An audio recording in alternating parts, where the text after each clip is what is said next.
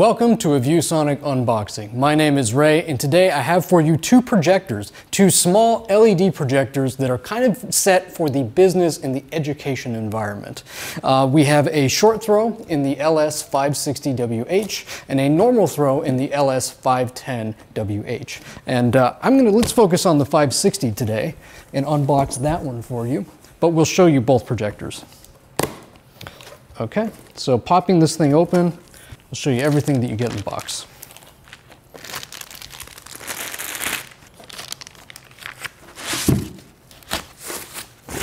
Pulling everything out of the box, we have here the projector itself. You can see how nice, small, compact this white little unit is. We have the quick start guide, give you all the information you need on getting this thing set up and running. A remote, batteries for that remote, and the power cable. And that's all you need for this projector. Everything else is built into the box here, so let's talk about it. This is a 3000 lumens projector. It is an LED projector, so there is no lamp in here. There's nothing you need to replace ever. This will be good for the life of the unit. Basically, you take that lamp projector that you've already got in there, it's probably getting dull, or maybe it's already burned out and you can't find a lamp for it. You chuck that away, you install one of these bad boys, and you're up and running with a brand new projection system that'll last you for years and years and years. We say 30,000 lamp hours are possible with these LED projectors, and that's usage of 4 hours a day for more than 5 years. So we think that you're going to get a really good amount of time out of this. You're going to get a really good usage out of it.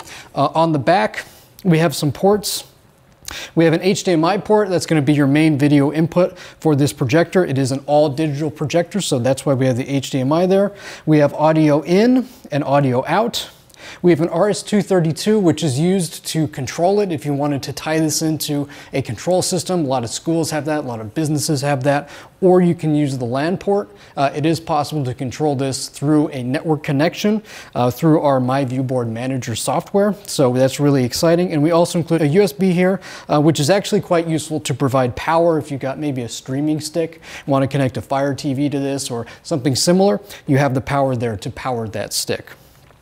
Up on the top, we have all the adjustments for the projector. This has 4-way keystone adjustment. So if this thing is mounted maybe off to the side a little bit, or it's not dead center, you can do all the centering and all the adjustment through the buttons here on the top or through the included remote and the menu.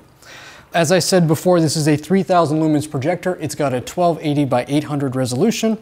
And let's bring the other projector in there so I can show you that one as well.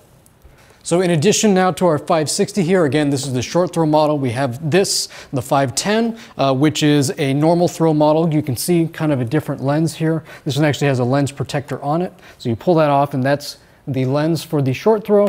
And we have a different lens type here for the normal throw. It's already kind of has a protective ring around it.